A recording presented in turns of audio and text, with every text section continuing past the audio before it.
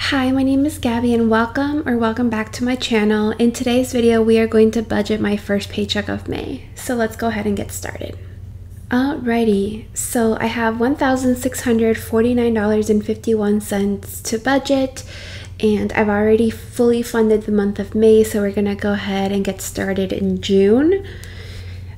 But I guess before I do that, I should say that I am really behind. This money has been sitting here for a week. Today is Friday, May 17th, but I actually got paid last Friday, May 10th.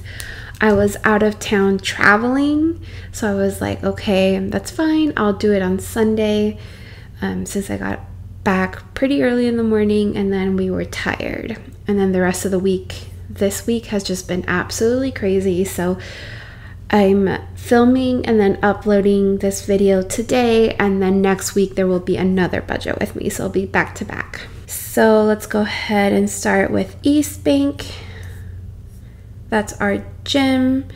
I usually do half? I feel like it's been such a long time since I've budgeted that I can't remember. I think I do normally do half. And then my cell phone bill. ComEd, I'll fund the full amount from my half, and then half of the rent.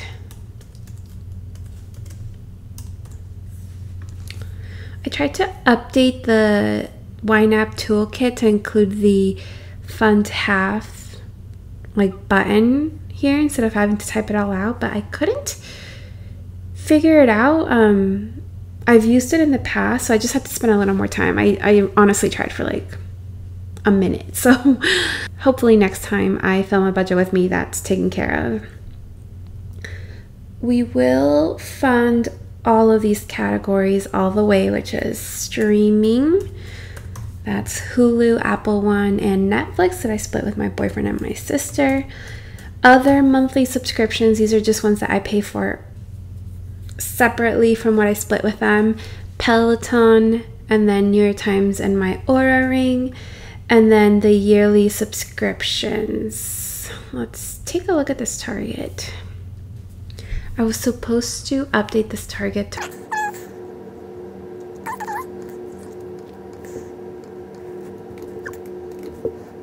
Okay, so we're updating that Target. So I just need a little bit more money. And that was to include my Stubs yearly subscription that I split with my boyfriend. And then for my, Sapphire credit card fee. Food I typically do with my second paycheck, so we'll go ahead and leave that for now. Entertainment, I'll send $50. Rideshare, I'll send $50. And then, maybe I want to do that with my next paycheck. I think rideshare will save for the next paycheck, and then miscellaneous $25. Does it really matter? No, but I think I'd rather stick to what I had originally planned. I'm gonna send $100 to shopping, $50 to hobbies, $30 to personal care. This is about to get used. I had to buy a number of hair products, and I'm out of makeup, so I think I'll be using a fair amount of this in the coming weeks, I think. Self-care, I have a massage coming up and I need to get a haircut soon. So there's that. Golf, we'll do $25 for now. That doesn't even cover 2 times at the driving range, so we'll see. And then I wanted to adjust my tennis target down to $75. And that's because I plan on paying more, I plan on playing more free tennis at the park rather than booking things or paying for lessons. So that is good. We'll do half the tennis right now. And then $10 to household consumables. Okay. So in my Q1 goals check-in, one of the recent videos, I talked about what I want my down payment goal to be. I am now hoping to get to $8,000 when the original goal was $4,000. and I am gonna go ahead and send $125 with this paycheck. If I can do $125 with each paycheck plus the interest from my high yield savings account, I think I can hit that goal. But we'll see. So $125 was sent to that. Oh, you know what? I do have some overspending I need to take care of. Medical and travel. I guess I'll talk about travel first. So down here, I have my travel sinking fund in my sinking funds category like normal. It's overspent by $122.19, and that's just because earlier this week I got back from a trip to Charlotte. I just needed a way to visualize when the trips were fully funded, and so I broke down the trips based on when the trips will be and then kind of like the budget for that trip. I haven't determined my New York City budget. For now I have $1,000 in there, and then I also haven't determined my Salt Lake City budget. I have $700 in there. The $1,000 is literally just spending money. The hotel is paid for with the exception of the portion that you pay at the hotel, and then food, shopping, souvenirs, you know, things to do over there.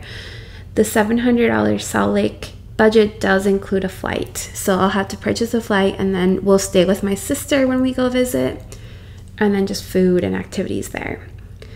The UK trip has not been planned at all. We're not sure when we're gonna go. We know it's October. We haven't booked anything, but I am starting to save for that, and I think that these are pretty much all the trips that we'll be taking this year. We went to Puerto Rico earlier in the year, but that's obviously in the past. And then we might do the quick weekend trip, but I'll figure that out when the time comes. My goal for Charlotte was to spend less than $400. And even though the money's here, I'm tracking all of my expenses in the actual travel sinking fund line, which is this one. And I had left some money in there, and that's why it's all weird. But we're gonna cover this with the CLT. I might have to add a couple more transactions that will increase this, and then I would just have to pull the money over from there. But for now, I have $277.81 left in my Charlotte line. Once all the transactions are finalized, I'll move any extra down to the trip that I'm working on right now, which is the England trip. So I'd move all of that down here. And that's how I'm gonna handle it for now. It just really helps me to like separate the money, and so I can actually see that even though I have $3,300 for travel, which is a lot, I'm still short for the UK trip. So that's taken care of. And then medical, I injured myself about a month ago, and I had to go to the orthopedic doctor.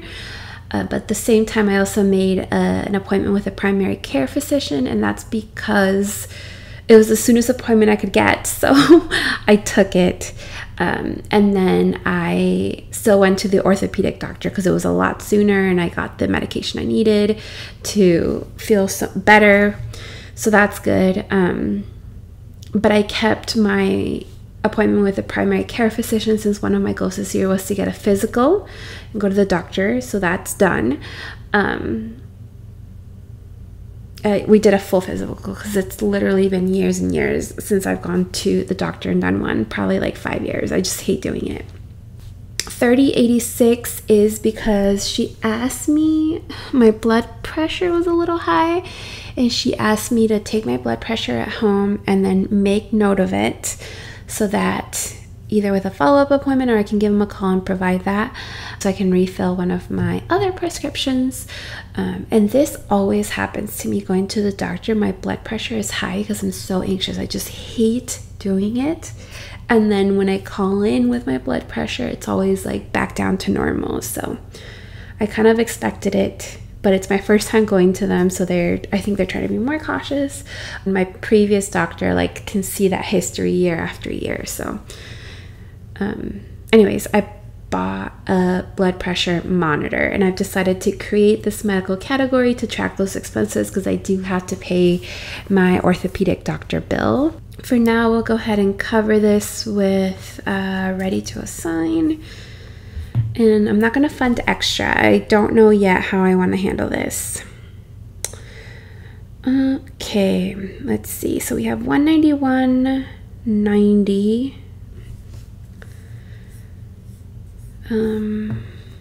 The only underfunded amount is my sister's portion of the phone bill, so that's fine.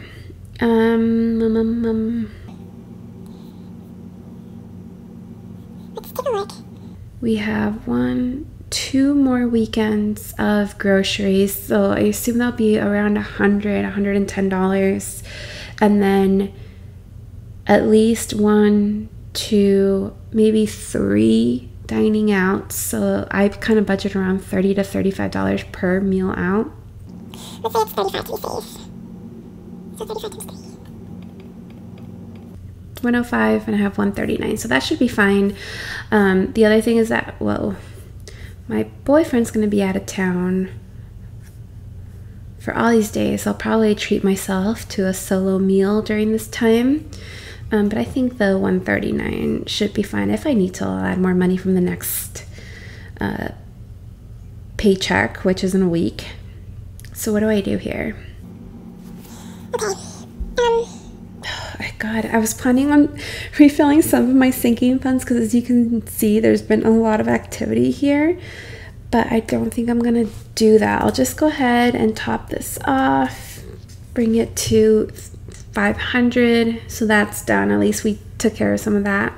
Live events, I'll go ahead and send, no, I'm not gonna send any to live events. I'll have to take care of that with my next paycheck. But I have lost my sunglasses and I'm so upset. I think it happened on Monday when I went to the doctor. This is my first time losing a pair of sunglasses, and I'm completely heartbroken because they were very expensive and they were my absolute favorite sunglasses that I have ever owned, ever. And I have to rebuy them. I don't care that they cost a ton of money. I love them. I felt confident wearing them. They were just so cute, and even my boyfriend loved them. So I'm gonna rebuy them, and that's gonna take up my entire shopping sinking fund that I've been kind of building up a little, which really, really sucks. But what can we do? So I'll go ahead and send, let's see, 401 first. Oops. And then 160. Oh my gosh. I'm so sad. I obviously have made phone calls to all the places that I went to that day. No one's seen them. One was like, I saw them in your hand. And I was like, okay. The fact that she remembered makes me feel like, you know, it's a weird thing to remember like 2 days later. I bought them in September when I was in Charleston. So I haven't had them for long. I typically don't mind spending money on sunglasses because I wear them every day. I don't leave the house without them. I've never lost a pair, even, so I don't mind spending money on them. And then I always keep them for years. Like, I think my last pair I had for like 3 years before I pulled them out of my purse and one of the little legs had broken. I had them, yeah, for like 3 years, and the ones before like 4 years. So I'll definitely get my money's worth. It just sucks that I will probably have to rebuy these. Ugh, I'm so sad. I'm so sad because I was really, one, it sucks to spend that much money, and two, I wanted to like start hitting some of my goals for these sinking funds. So yeah, that is it for today's video. If you haven't done so already, make sure you give this video a thumbs up. Make sure you subscribe. Bye.